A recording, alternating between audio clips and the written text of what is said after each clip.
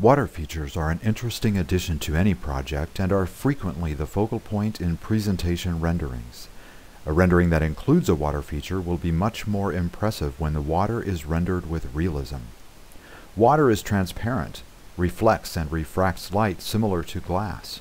Most important, the surface of the water can be rendered as smooth or active.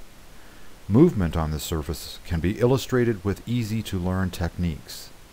For example, any bump pattern can be applied, scaled, and strengthened to achieve the desired surface condition. Both natural and artificial lighting can be used to enhance renderings that include a water feature. This example of a water feature was modeled with SketchUp and rendered with iRender Next.